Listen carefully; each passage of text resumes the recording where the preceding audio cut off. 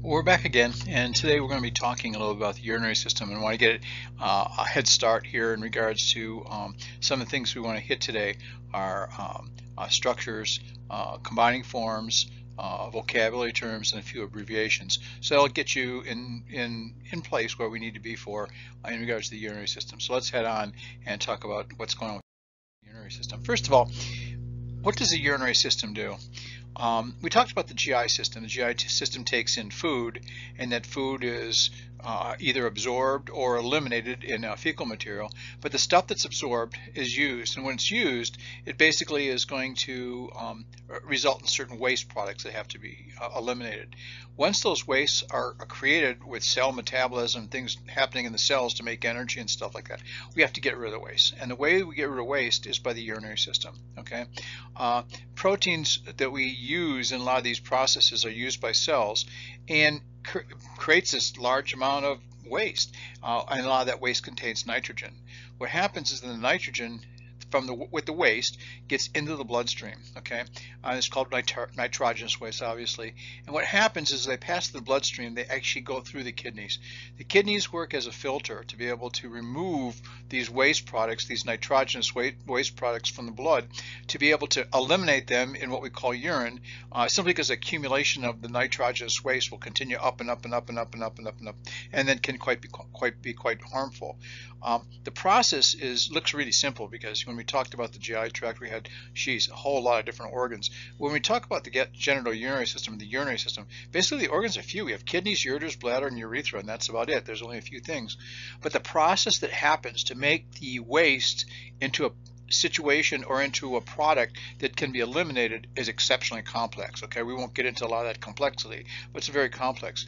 What happens is all that fluid, all that blood that gets to the kidney, the first thing it's filtered. So we have a lot of filtration of this blood that occurs in the kidneys, and almost everything that goes through the kidneys is filtered. We have a lot of filtration. We filter probably about 100 liters of fluid per day. What happens is the body says, you know what, it was a little bit too over aggressive, and it actually takes most of that back. Where we filter about 100 liters of urine per day, we actually take back about 98.5, which leaves us about 1.5 liters of urine that we're going to eventually eliminate, the final product that we're eventually going to eliminate at the end of the process. And then what happens, it continues to go through the kidneys. It also then says, well, you know what, I do have a little bit too much of this, I'm going to get rid of it. So they start to purge a little bit more, and that's called secretion. We'll talk a little about that as we get a little bit further. And then what happens is, once the urine is formed, it collects in vats inside the kidney, which are called calyces. And I'll show you some pictures of what these calyces are. The calyces lead to a large area which is called the renal pelvis. So I'll show you where the renal pelvis is. And then from that point, what happens, the urine comes down a long tube that's actually stuck to the back side of the abdominal wall, called the ureters. They're long, long tubes. When people have a kidney stone, one of the problems is the kidney stone sometimes gets caught in that ureter. That's a really common place for it to get caught. Okay, very rarely in the bladder, almost always in this ureter. Finally, what happens is the ureters come down and they empty into an organ that's in the pelvis. It's deep inside the pelvis, called the urinary bladder. So now this urine that's been made in the kidneys because of filtration, reabsorption, and secretion comes down the ureters and ends up in the bladder. What the bladder does, it holds it. It's basically a place that the urine can be held for a while.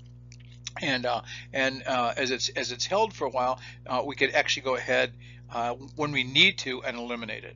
When we need to eliminate it, when the bladder gets full of urine, or when we have time, or whatever the case may be, then what will happen is certain muscles or sphincters that are around the outside of the bladder will open up a tube that goes to the outside, and the tube that goes to the outside is called the urethra. Okay, so basically that's what the whole urinary system basically does. Okay, so with that in mind, let me show you a few things here. Let me go up here and show you what we're talking about here. Basically, the kidneys, or the urinary system, basically, like I said, it doesn't have much in the way of organs. Okay, just only a few things. First of all, we have two kidneys. Here would be a kidney here. Here's a kidney here, okay? Kidney on the right, kidney on the left. Interesting enough, little fun fact, if I look at the kidneys, this is actually a pretty good representation. The right kidney is lower than the left kidney. Left kidney has a tendency to be higher. And the reason why is that we have an organ that sits right up in here that takes up space, which is called the liver. So the liver actually pushes the right kidney down. It's just a fun fact that you could share with your friends and neighbors and people who you want to get out of your house really soon. So anyway, they'll be running when you start to give them those fun facts. Okay, so anyway, we have two kidneys, and the kidneys are basically doing the filtration. They're filtering the blood. They're reabsorbing most of the stuff that they've filtered out. Okay, which is basically a liquid. It's needing that blood. Blood goes through there. They take the impurities out as a filtrate, which is a lot. Most of it's reabsorbed, and then finally, as it continues on through these little tubules in the kidneys, which I'll show you more about later on, goes on through the series of these tubules. What will happen is a little bit more material is put back into the urine, and I finally have the end product. So once we get through the kidneys, which is this and this, the next thing I have that it has to go through are the ureters. The ureters are these tubes back in here that are on the back side of the abdominal wall. They're very small, thin tubes. They have a muscular wall, and that muscular wall will squeeze. And as a result, it helps. Urine will actually come down the ureters because of gravity, because of pressure of the fluid that's in the kidneys, as well as these muscles in the ureter will sort of squeeze to actually force the urine down. So those are the ureters. Then the third thing that we have is the bladder. The bladder sits down here in the pelvis. So the ureters come down, they actually empty into the back side of the bladder. They don't come in the top, but they actually come in the back side, and there's a good reason for it, and I'll explain it when we talk a little bit about the bladder. They go in the back side of the bladder, and they're there stored. And what the bladder is really sort of an interesting organ, because the cells of the bladder are able to stretch a lot. So this bladder can get big and big and big and hold a lot of urine, because the cells that are called transitional cells are able to swell quite large. So finally, when time is appropriate, or when the bladder gets too full, then what happens is then the urine is eliminated out through a urethra, which is from the bladder to the outside. Okay, and I'll talk a little bit more about the urethra in a little bit. But that's basically the urinary system: two kidneys, two ureters, one urinary bladder, and one urethra. Okay, what I find people have usually a problem is remember ureter and keeping ureter straight from urethra. Okay, so you could have to figure some type of a way to figure that out. Some clue that you do that. Let's talk a little about the kidneys.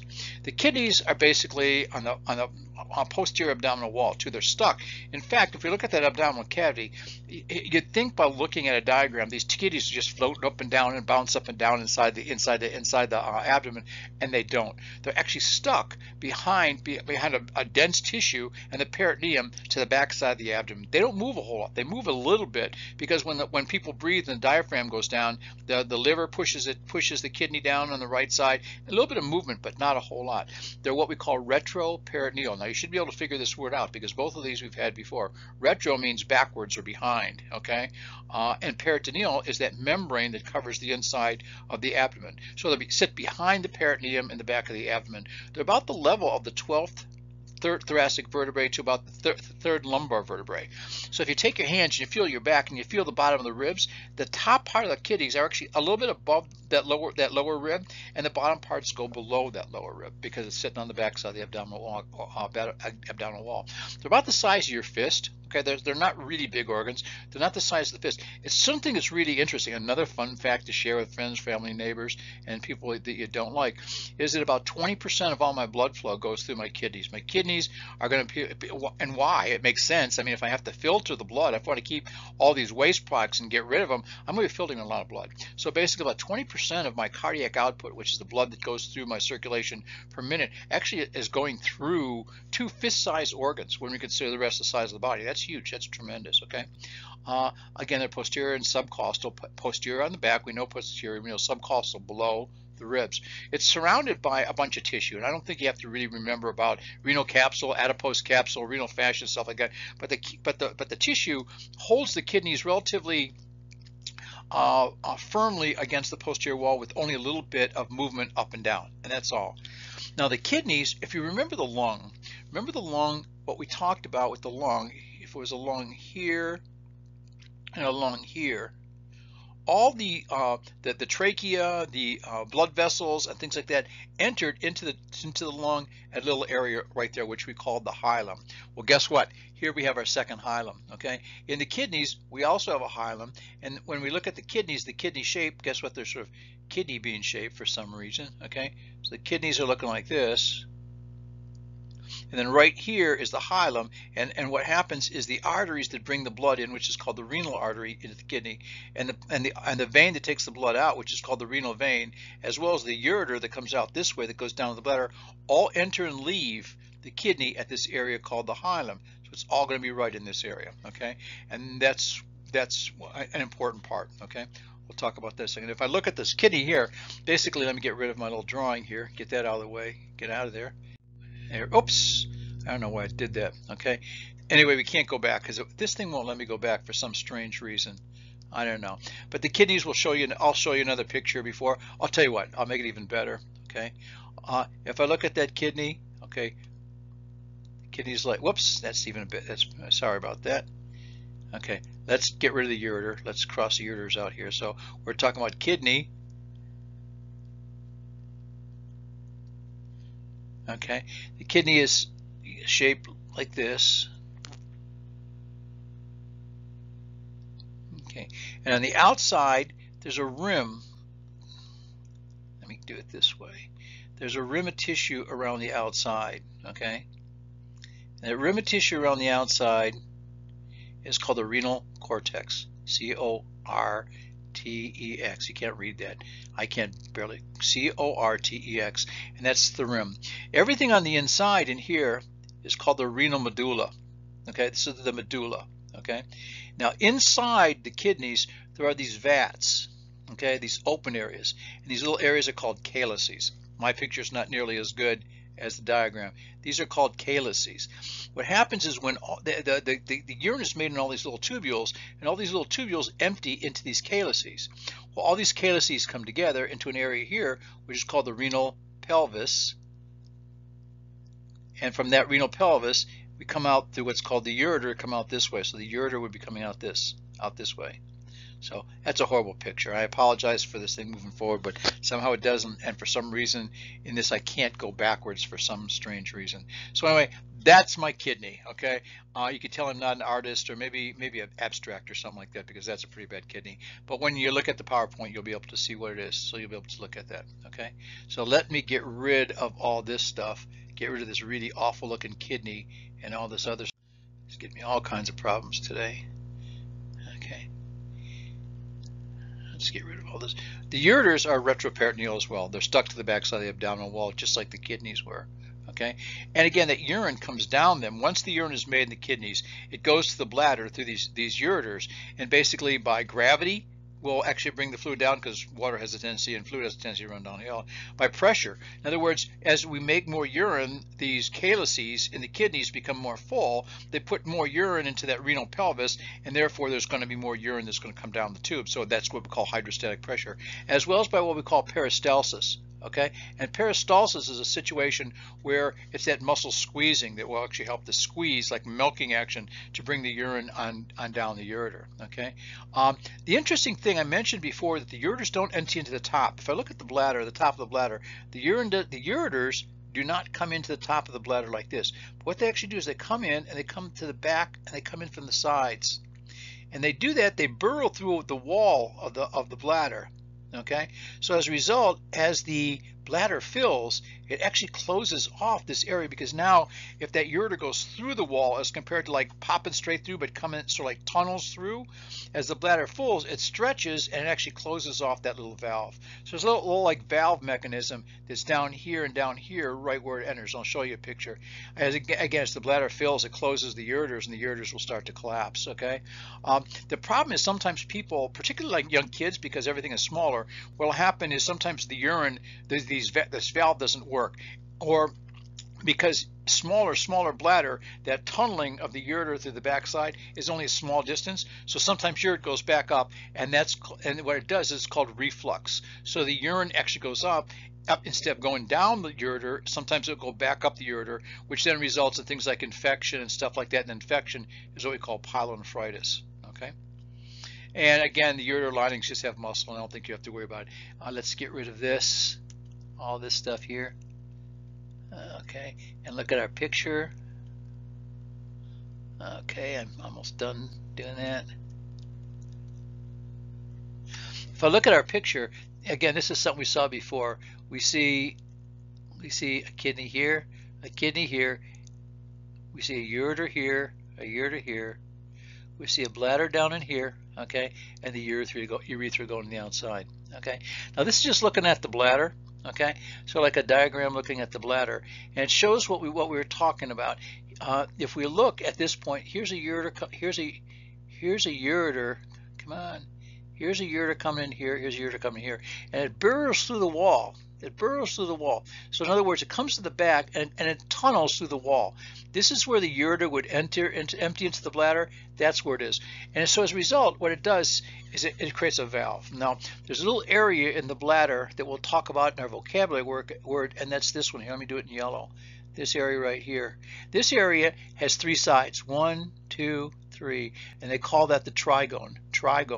Yeah, colonial guys used to wear those three-cornered hats, and they were called trigonal hats because they had three corners. So that's a trigone. And basically what it is, it's at the bottom of the bladder. It's like a funnel to allow things to be able to come down through the urethra to the outside. Okay, right at this area, right around here, there would be a sphincter. There's another sphincter down here, and the sphincter closes so you're not passing your urine when you're doing anything else. One of the problems is sometimes in females, another good thing for birth control is what happens is when a lot of times females, if they've had multiple births, all the muscles that support the pelvis here become weak, and as a result these sphincters become weak. So that's why sometimes females after multiple births have what's called stress incontinence, where they might cough, laugh, sneeze, something like that, and they pass a little bit of urine, okay, because that sphincter doesn't work. It's very incompetent at that point.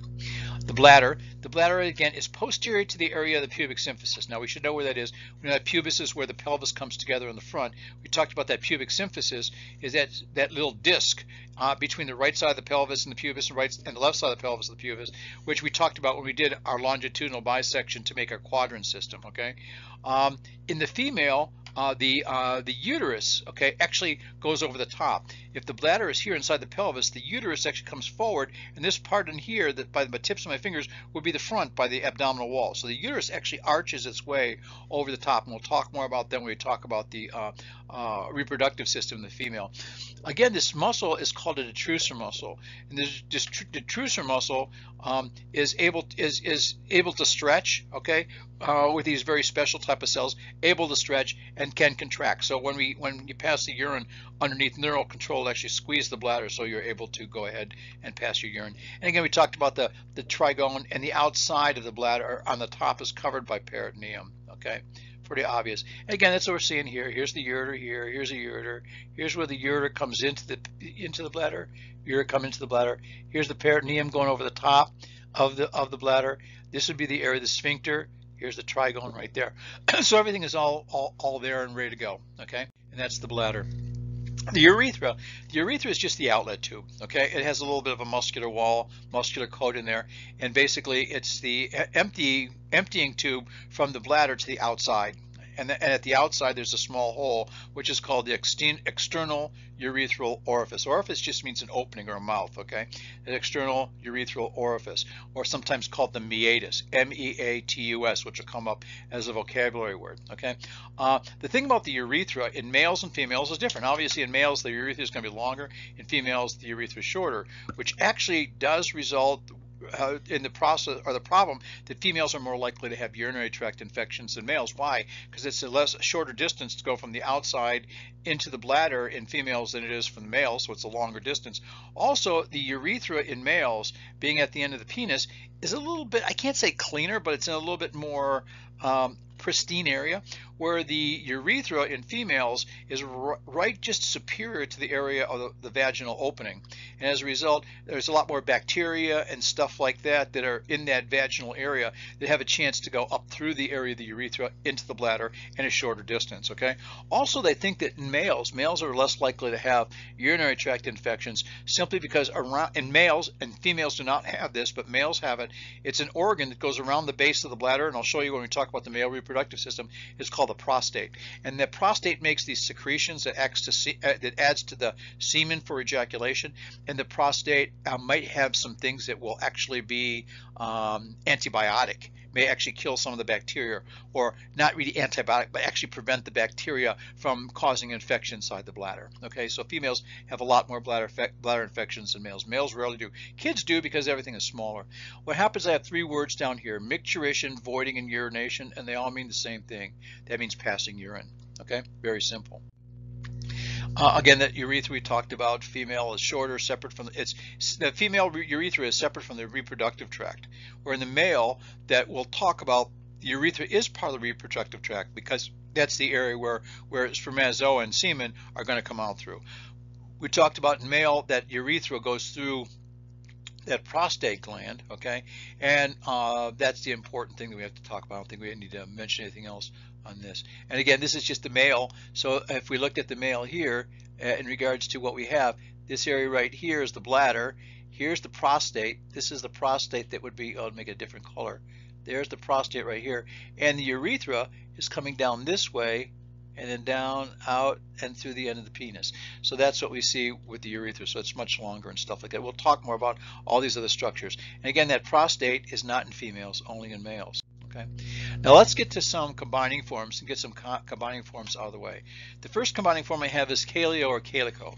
We talked about how when the urine is made in the kidneys, it's going through a series of tubules, okay, and these tubules have different functions, and I'll talk about that probably not today, but later on, okay, in another video. And what happens is when the urine is finally made in the kidneys, it collects in these vats inside the kidneys, and those vats are called calyces. We have some that are small, they're called minor calyces. We have some that are bigger that are called major calyces. So caleo or calico mean calyx, which are these open areas inside the kidneys where the urine will collect. Okay, cysto. Cysto is just another word root that means bladder. If you see cysto, it means bladder. So when people have a bladder infection, it's called a cystitis. Cystitis. Glomerulo. Glomerulo right now, I just want you to think about this, is when the kidney is, or when the blood comes to the kidney and it gets filtered. What happens is we know from our cardiovascular system that things go from arteries to arterioles to capillaries. What happens is in the kidneys we have the same thing. We have a little bit of difference later on, which I'll talk about some of the difference in regards to the circulation of the kidneys. We go from arteries, like the renal artery that comes from the aorta, which we all know the aorta, to the kidney. And what happens is it gets inside the kidney, it branches off. When it branches off, the arteries get smaller and smaller. They become arterioles, which have muscular walls, so they can open and close to either bring more or less blood to a certain area. What happens at the end of this arteriole, which is actually going into the kidney, it's called the afferent arteriole. Afferent, we talked about as a word, means something that goes into something, okay? So this afferent arteriole goes into this a certain area of the kidney where it becomes a ball of capillaries. Instead of having just a single capillary, we have a big ball of capillaries. And this ball of capillaries inside the kidney where all the filtration occurs. The ball of capillaries inside the kidney, and there's millions of these, okay? The ball of capillaries inside the kidneys is called the glomerulus. So glomerulo means this ball of capillaries. Now this ball of capillaries, which comes in, so I have an afferent arteriole coming in, and this ball of capillaries that are in there, okay? And what happens is that ball of capillaries is surrounded by a cup that comes around this way. And this cup is called Bowman's, B-O-W-M-A-N, it won't show up, Bowman's, B-O-W-M-A-N apostrophe S capsule. So everything that's filtered, all that fluid gets filtered, gets into the area, let me put it this way, gets into the area gets collected in this Bowman's capsule and starts to go down, and this down here would be called the renal tubules down here, and it goes through a long convoluted thing. But this area in here where all that ball of capillaries is called the glomerulus. Okay, called the glomerulus. We'll come back to that and I'll show you a lot more about that in probably a whole different video, because otherwise we'll blow your mind. You're going to turn it off right now, you're going to go to bed or go get something to eat, and then then it'll be my fault that you gained 5 pounds. So we don't want that to happen. Meato. Meato means opening. What happens is when the urethra comes to the outside, it goes to a small little opening called a meatus. So meato means opening or mouth of something. Nephro. Nephro we've had before at the very beginning of the semester. Nephro means kidney. Okay, so if you see nephritis, inflammation of the kidney. Nephrectomy, removal of a kidney. So nephro means kidney. Pyelo. Pyelo means renal pelvis. Again, we talked about how that kidney, is like this, and then that ureter comes out this way. What happens is this area right here where all these calyces are feeding into this area right here where the ureter starts and where all these calyces feed into is called the renal pelvis. And piello is a word that means a word root that means renal pelvis. Reno obviously means kidney, no problem. Trigonal, we talked about that. We talked about how that bladder has that triangular area like a funnel that's going down to the urethra. So trigonal means trigone, okay? Ureter means ureter, okay, which is then that tube that comes down from the kidneys down to the bladder. Urethral means the area of the tube that goes from the bladder to the outside. And vesicle also means vesicle also means bladder, just like cysto. Cysto and vesicle both are word roots that mean bladder. Okay, so basically that's where we are with some of these combining forms, word roots, and structures. Couple substances that we need to talk about. Albumino. Albumin's a protein, okay? And albumin is a protein, I think we may have mentioned in the GI, is made in the liver. Liver is the only place that makes this albumin. And what happens is the kidneys, albumin is a pretty big size molecule. When the blood gets down in that ball of capillaries, that glomerulus, the albumin is just too darn big to get out of the capillaries to get in that capsule, that Bowman's capsule, to go down the tubules. So basically we should have no albumin, no protein in the urine. If we start to show, if a person on an examination starts to show protein in the urine, it usually means something's wrong. Okay, you shouldn't see any protein in the urine, and the protein that we usually see is albumin. So albumino means albumin, which is a protein.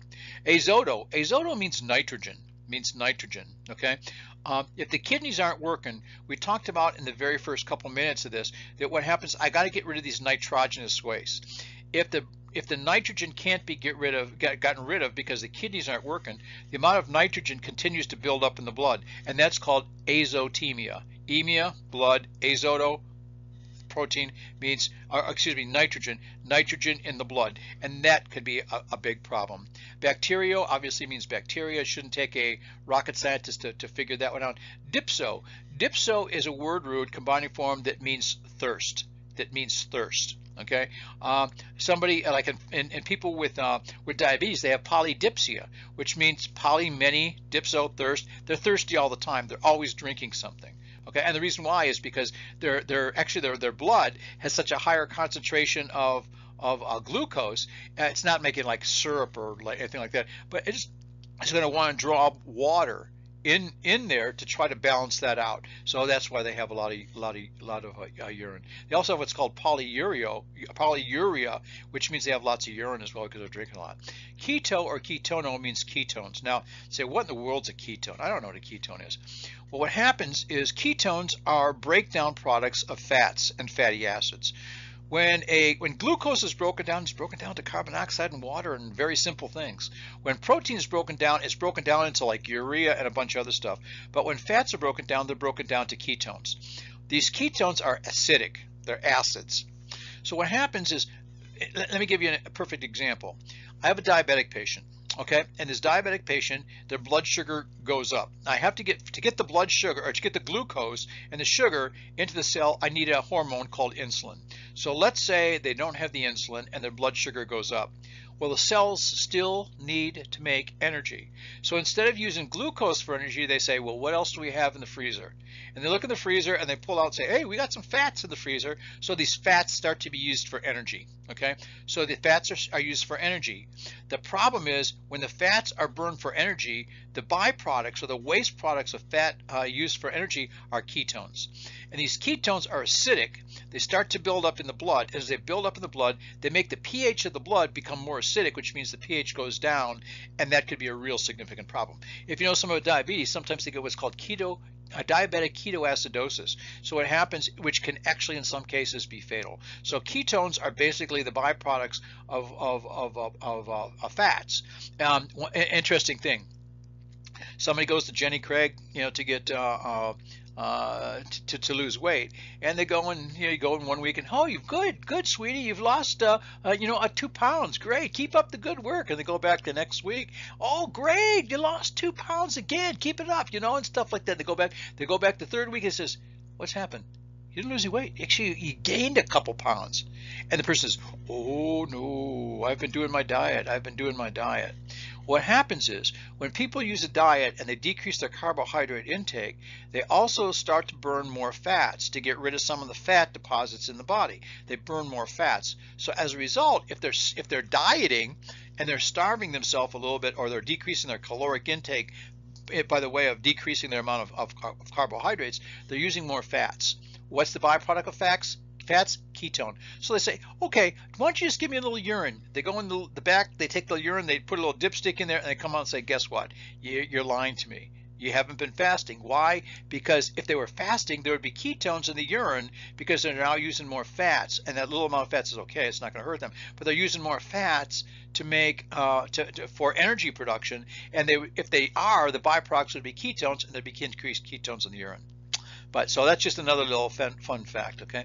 Litho we know means stones. We talked about with the gallbladder, cholelithiasis and stuff like that in a previous GI thing. So litho means stone.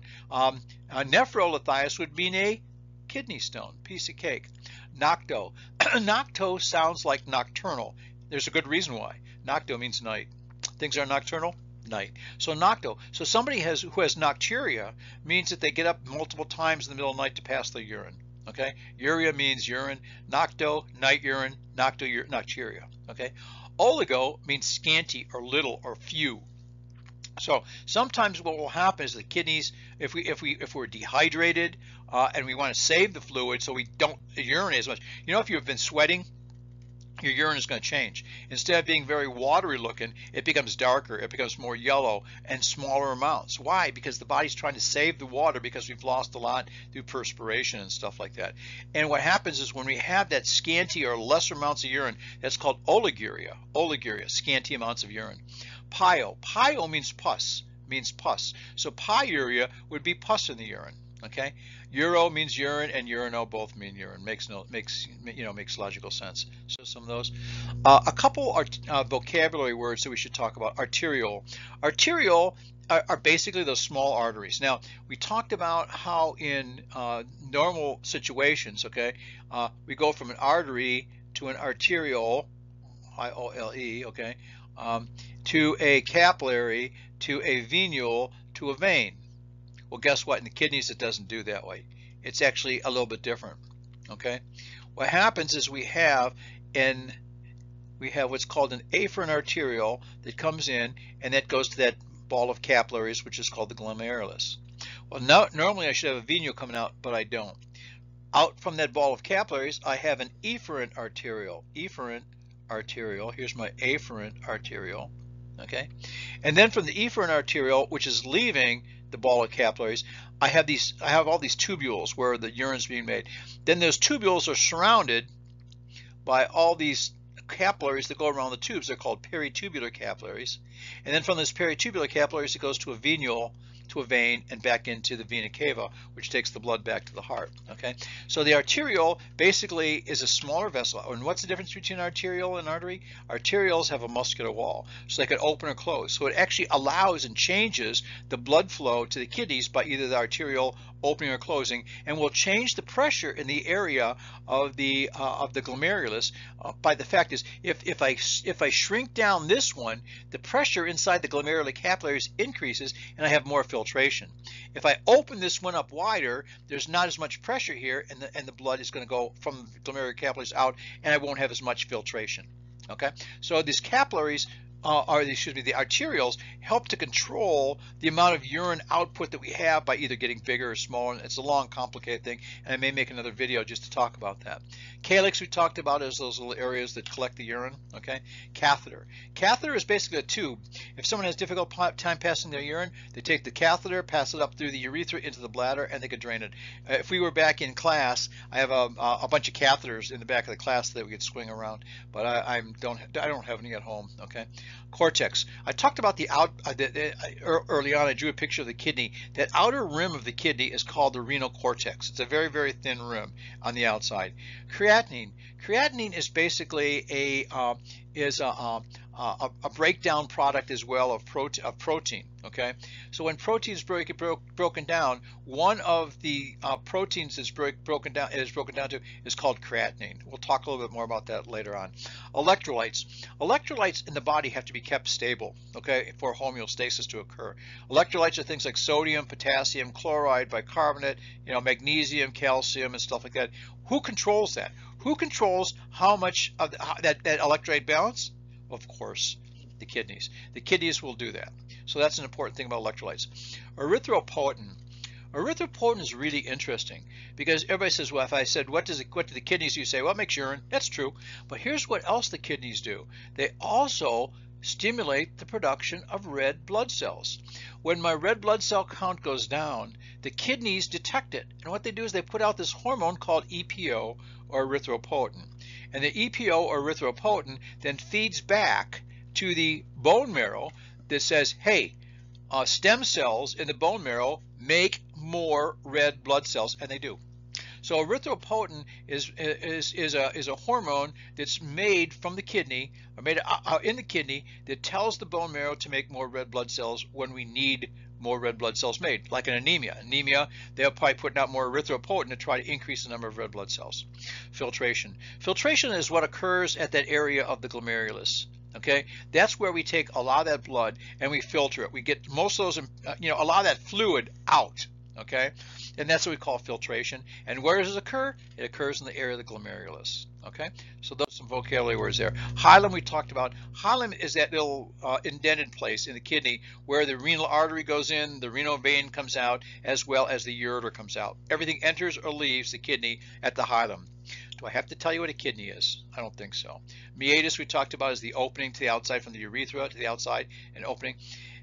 On the outside of the kidney was the cortex. Inside that is called the medulla. So inside the inner portion of the kidney is called the medulla, and that's where most of the magic happens. There's where most of the urine is made, and also within that medulla is where I also have all those calyces, which are collecting the final formation of urine. Okay, and that's in the renal medulla. It's the majority. It's the larger bulk of the kidney. Okay, micturition is just a word that means urination. We had that one before. Now, what happens is the kidney is involved with a bunch of tubules. Okay, it starts out with that Bowman's capsule. Let me get something up. Let me do it with my finger here. Let me do it a different color. I have my Bowman's capsule here. Okay, and what happens is that Bowman's capsule leads to a long tubule. And what happens, it goes to a winding group of tubules from that point, and those are called the proximal convoluted tubule. Proximal because it means close to where the glomerulus is. Convoluted because it's in different twists and turns, and then it's called tubule because it's a tubule. Okay, what happens is I go through this proximal convoluted tubule, and there's another thing that comes down to a big loop that comes way down in the renal medulla. Okay, and starts to come back up, and this is called the loop of Henle. So if you see the loop of Henle, that's what it is. And this does a lot of concentration of urine in that loop of Henle. Once the tubule, which is the part of the loop of Henle, so this is one long tubule, by the way.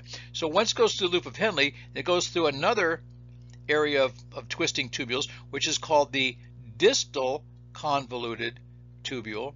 And then it goes into what's called, it goes into a collecting duct. And the collecting duct takes us down to the calyx. This whole area with all these tubules here is called the nephron. The nephron is where the urine is made. The nephron is where the urine is made. The nephron is where the urine is made. The nephron is the functional unit of the kidney that makes the urine. The nephron is the functional unit of the kidney that makes the urine. Nitrogenous waste that's our nitrogen, because proteins are largely nitrogen, have a lot of nitrogen in them. So when proteins are broken down, one of the byproducts of that is always going to be nitrogenous waste. Potassium, we know, is an electrolyte, okay, and basically it's important for a lot of different things, and we could talk a lot about it, but potassium is basically an electrolyte. Reabsorption. What happens, you got to remember that when the blood gets into the kidney, the first thing that happens is filtration. You filter a lot. From filtration, I go to reabsorption, where I take most of it back. And then finally after that, just before it becomes final and the top shelf urine, it goes into secretion. And so reabsorption is that second process of making urine, where most of the stuff that's been filtered is actually reabsorbed. Okay, renal artery is the artery. It's right from the aorta that goes into the kidney. Renal pelvis is again that area where the ureter starts, where all those calyces come together and all the urine is forming or is deposited in the kidney at the renal pelvis before it starts to come down the ureter. Renal tubules, again, the same thing as the nephron is all these series of tubules. The glomerulus or Bowman's capsule, proximal convoluted tubule, loop of Henle, distal convoluted tubule, collecting duct. All those are all in the same. So that's the Bowman's capsule, Bowman, can't read this, okay, to the proximal convoluted tubule, to the loop of Henle, to the distal convoluted tubule, to the collecting duct, and out to the area of the calyx. Okay, so basically the tubules are those things. Renal vein basically takes blood back to the inferior vena cava after it's been used and filtered to go back to the body. Renin is really interesting. It's another hormone that the kidneys make. Now people say, okay, now, oh great, now we know that the kidneys make urine, and we know that the kidneys are helpful in forming red blood cells. Good. What else can the kidney do? Well, guess what? We haven't stopped there. It controls blood pressure. Kidneys are exceptionally important in controlling blood pressure. When the blood pressure to the glomerulus or filtration goes real low, it sets off a series of reactions. Okay? And what happens, we start with a hormone that's made by the kidney called renin. When I have renin, and you don't have to remember this because it's a little bit more convoluted, but I think it's interesting. The renin actually sort of forces something called angiotensinogen to become what's called angiotensin 1, which is another hormone type material. The angiotensin 1 goes to the lungs, and enzymes in the lungs convert angiotensin 1 to angiotensin 2. Angiotensin 2 is a material, a chemical that will raise the blood pressure. So renin, when the blood flow to the kidney is low, the kidneys secrete renin, and the renin starts to go from the angiotensinogen to the angiotensin 1 to angiotensin 2. Angiotensin 2 raises the blood pressure. Also, the angiotensin 2 then goes to the adrenal. You're probably getting whacked out right now. Goes to the adrenal, and in the adrenal, what happens? It causes secretion of something called aldosterone, which conserves water. It pulls water out of the urine, so we save more water, which then puts more water or fluid into the vascular system, which raises the blood pressure too. It's a really interesting way that it is. Sodium, we know, is another electrolyte, which is really important. Trigone, we've already talked about. Urea is a byproduct of nitrogen waste, okay, and it's something that we get rid of. They don't call it urine for nothing, okay. And part of what we have in the urine is urea, which is basically this nitrogen compound that I could eliminate. Ureter, we know, is basically the tube that eliminates, or the ureter goes from the kidney down to the bladder. Urethra from the bladder to the outside. Uric acid. Uric acid is interesting because what happens is uric acid is also a byproduct of protein breakdown. There are a couple different types of proteins. One's called a pyrimidine and the other one's called a purine. Okay, you don't have to remember this, but I think it's sort of cool. I think everything's cool, by the way. But anyway, these purines, when they're broken down, one of the byproducts that we have is uric acid. Now we get rid of the uric acid. Okay, we eliminate that with the urea and other materials and other nitrogenous waste in my urine. However, in some situations, that uric acid will build up, okay, and in some situations that uric acid will deposit in joints. And when the uric acid deposits in joints, it causes an inflammation. It's like a crystal. It's like a little spear. And what happens, it gets inside the joints, okay, and what happens is white blood cells say, hey, you ain't supposed to be there. I'm going to escort you out. So the white blood cell grabs it and whoop, that spear goes right through that white blood cell. All the enzymes in the white blood cell leak out and they cause an intense inflammation of the joint capsule. And that problem that we get is something that we call gout. So if you know somebody with gout It's a uric acid problem where the uric acid has caused the inflammation because the white cells are trying to attack the spears, which are the crystals, the uric acid crystals, and the uric acid crystals spear the white blood cells, destroy the white blood cells, and all the contents of the white blood cells get spread out and split and spread around in the joint, which causes tremendous inflammation.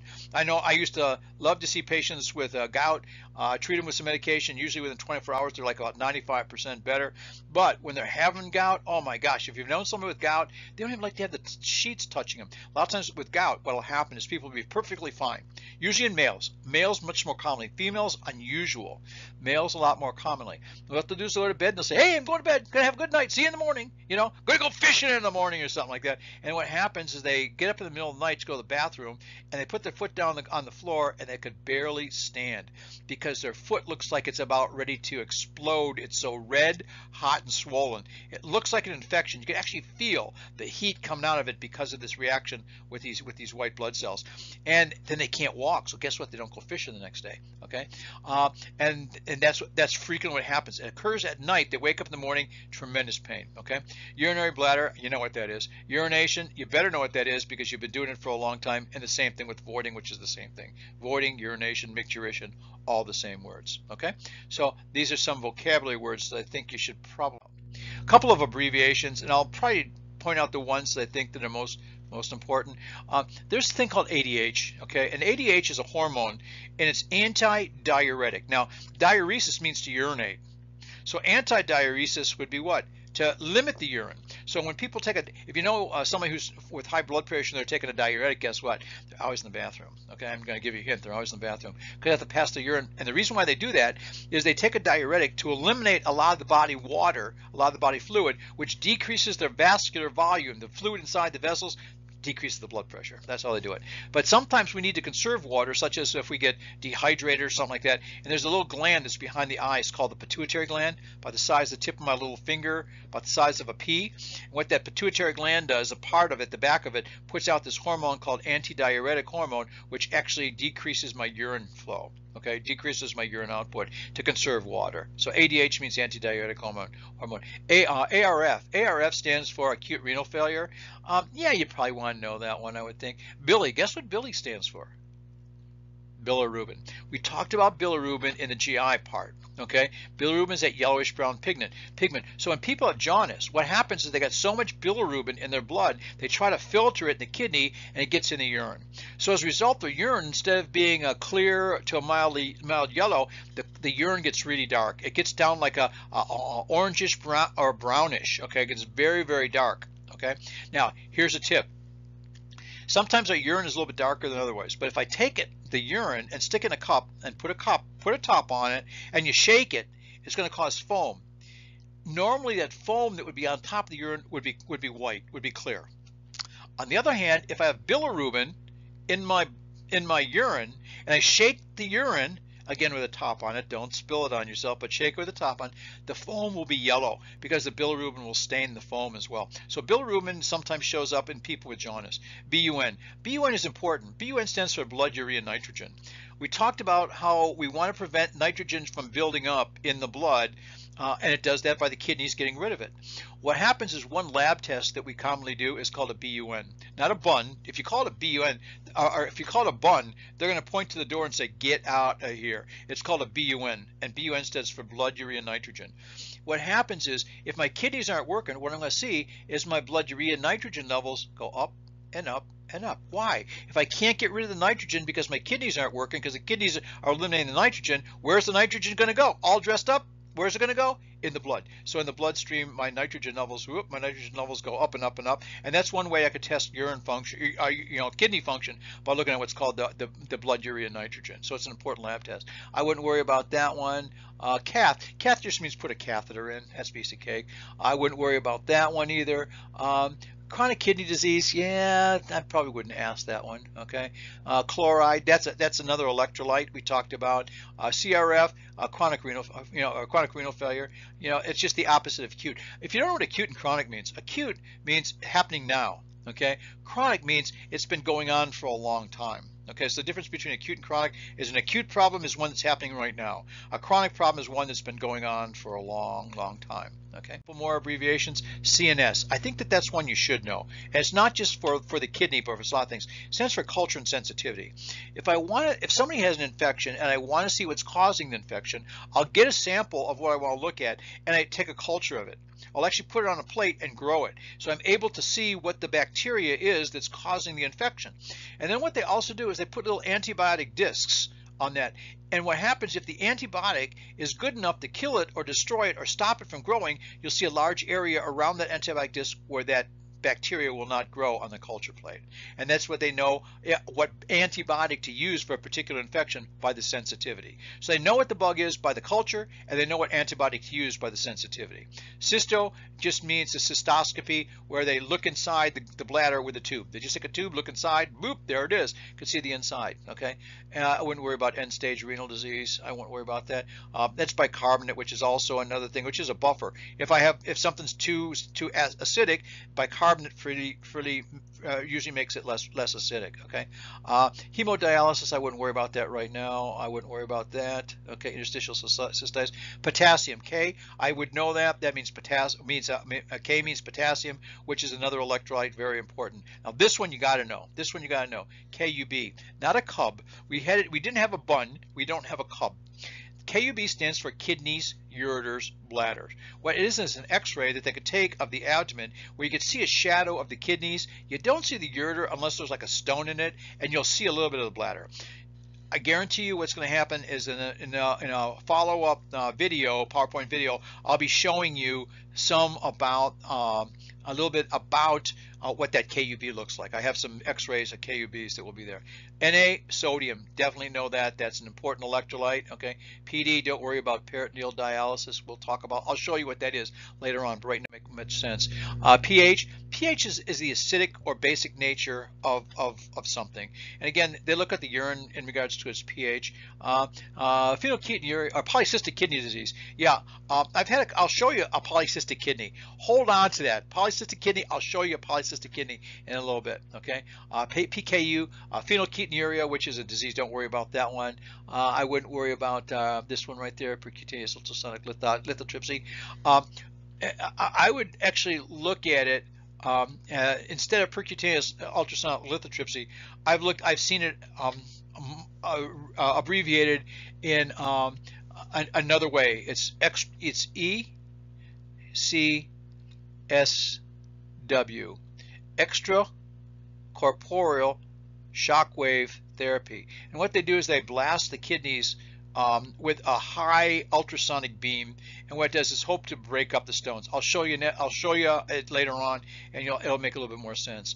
Retrograde pyelogram. I'll show you a retrograde pyelogram. I'll show you a lithotripsy. I'll show you a retroplate pyelogram. I'll show you polycystic kidney disease. They'll make sense a little bit later. Specific gravity. Specific gravity is how much stuff is actually suspended or diluted or dissolved in urine. Things that are water have a specific gravity of very close to 1.00. The more stuff that's floating around, not things you could see, but a more like glucose and other types of things, that pH or that specific gravity will go up. So they could actually look and see how concentrated or how dilute the urine is by looking at the specific gravity. The specific gravity that's closer to 1, very dilute. Specific gravity is much higher than 1, it's more concentrated. UA, I would definitely know that. That's urinalysis. There's a number of different things. I'll show you that, where you can actually take these little dipsticks and you can dip them into the urine, and you can tell a lot of things like glucose, protein, all kinds, acetone, all kinds of different things in the urine just by putting a little stick. It's a little plastic stick with little pieces of filter paper that are coated with a certain type of a reagent. So when you stick the stick in there in the urine, it will cause a different color, and you read the color off the side of a bottle, and I'll show you what that's like. UTI, definitely know that one.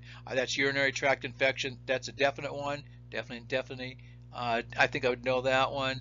I think I would know that one on this thing. This one right here. I wouldn't worry about the bottom one. Voiding cystourethrogram. I will show you one of these. I will show you this. I will show you this. I will show you this. I will show you this. I will show you this. I will show you this. Okay. In another video. Okay. So that pretty much covers what I wanted to talk about on this one. What we've talked about so far is a little bit about the organs, which are limited but still complex. Okay, we gave you the combining forms, which you should go over. Okay, these are all in the book as well. The combining forms, the vocabulary, and we'll be talking using these vocabulary in upcoming. I have another video that's going to be coming up later on to follow this in regards to conditions and other findings, urinary tract findings that we'll have.